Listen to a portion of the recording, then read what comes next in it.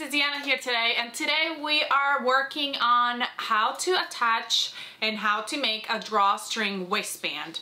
This is perfect because you can add it to different kind of joggers or sweatpants or anything you want to add it to, skirts, if you want to add that drawstring look and a working drawstring. So let's get to it.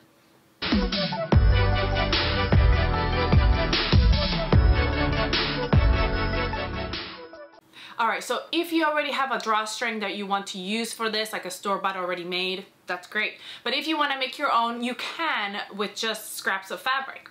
What I would do is measure our waist and then add 2.5 times the measurement of your waist or whoever you're making the waistband for. So 2.5 by 175 inches. So 1 inch and 75, 1 inch and 3/4. So cut a strip. And then we're gonna fold it right sides together, and I'm gonna sew that raw edge together to create like a long strip. So I'll sew that together, turn it around, tie the ends when I'm done drawing it through, and that will be what I'm going to use for my drawstring. So let me get to that, and then we'll actually make the waistband.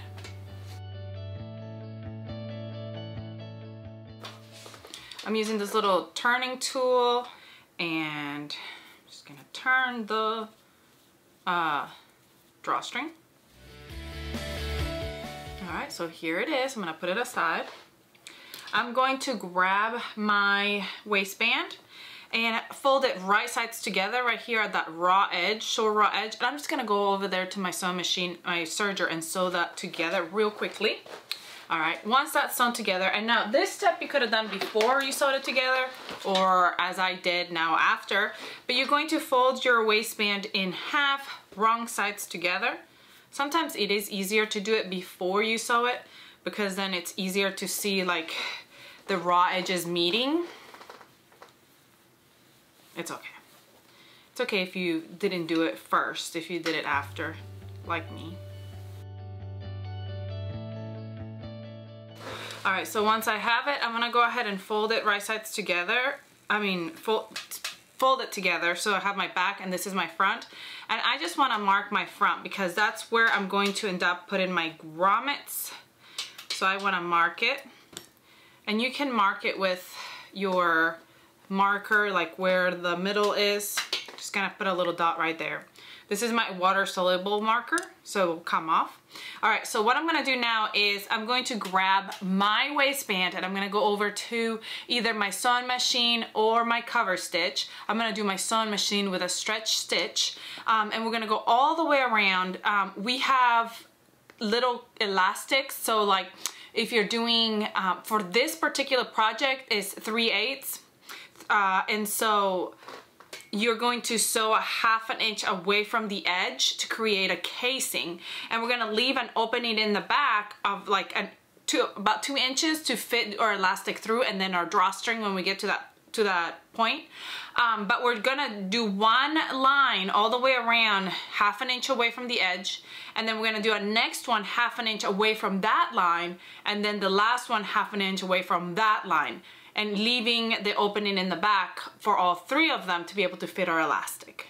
Well, I say all 3 of them. You really actually are just doing 1, 2, yeah, you are doing 3 because you're gonna encase all your elastics. If you wanted to do, you have to have a middle casing to put your drawstring through, so that's why I'm doing the 3 of them. All right, so I'm gonna measure 1/2 inch away. This is where I would be. I have a little line on my sewing machine that I can guide myself with. So when I'm sewing, I stay right at that 1/2 inch, and we're going.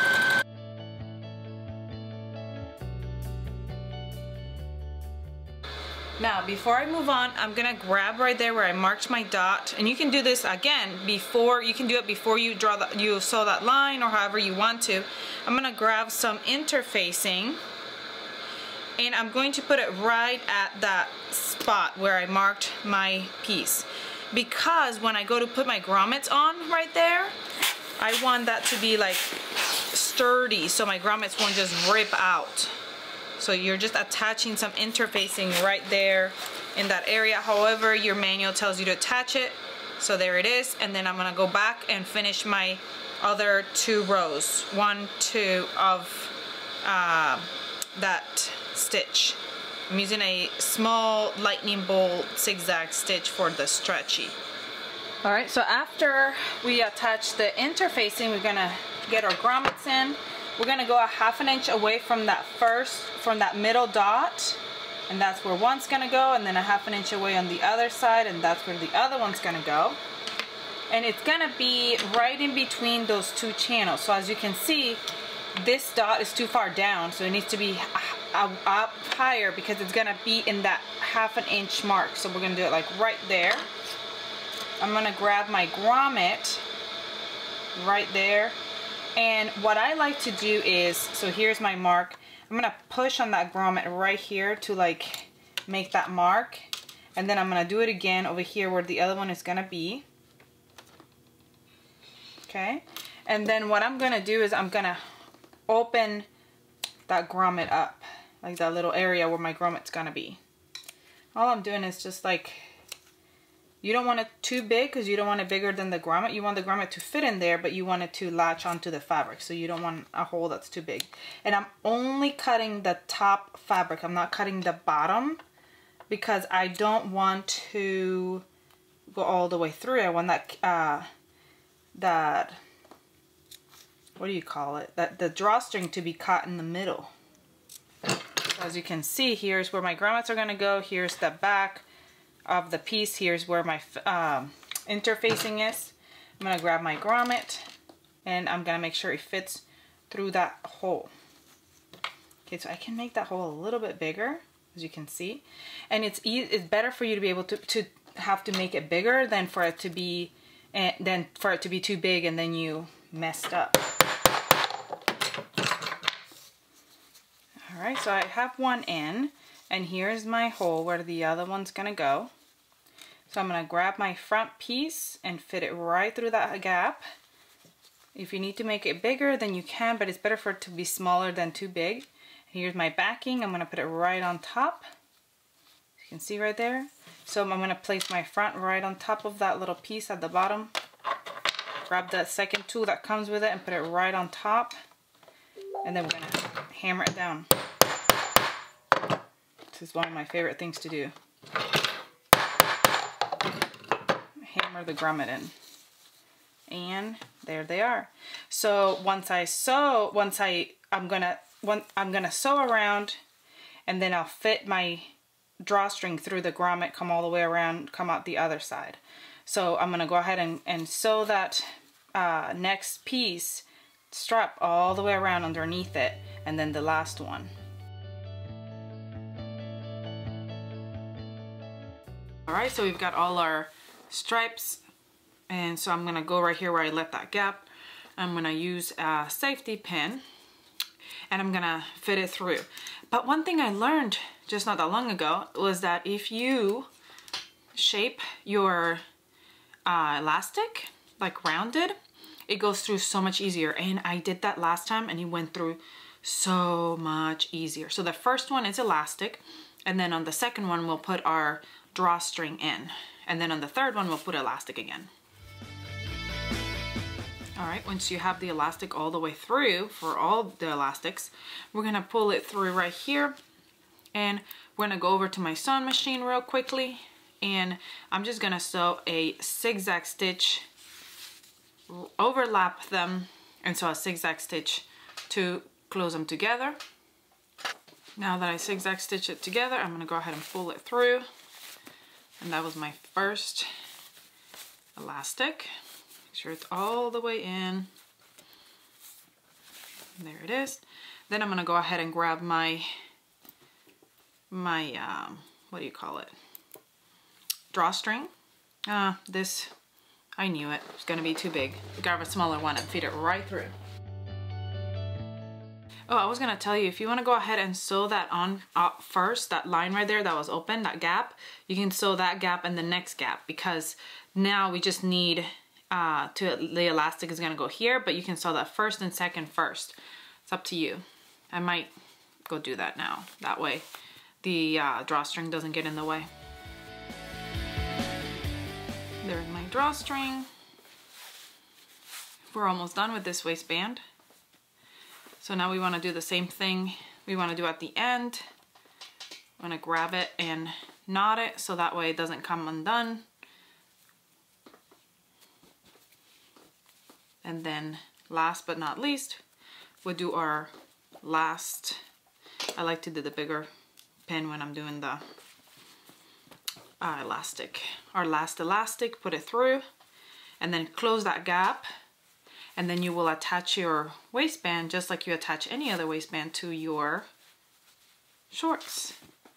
I'm going to do mine by quartering my waistband, and I'm going to serge it right sides together to my jogger shorts.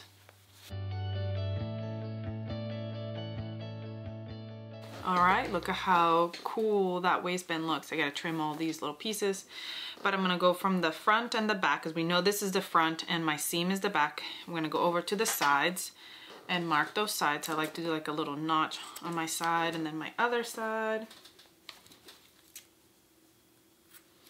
And then my shorts, they already have my quarter points, but just make sure you know which one's your front and which one's your back. I know that this is my front because my pockets are right here. So I'm gonna grab my band and I'm gonna put it right sides together. So this is the right side where my grommets are, and pin.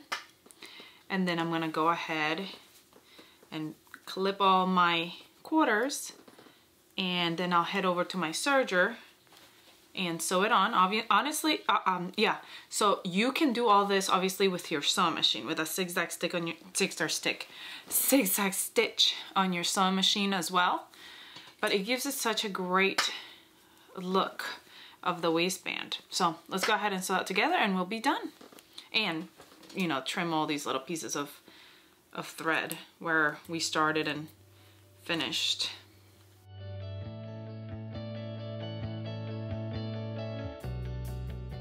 Like that, we are done. How cute is that drawstring waistband?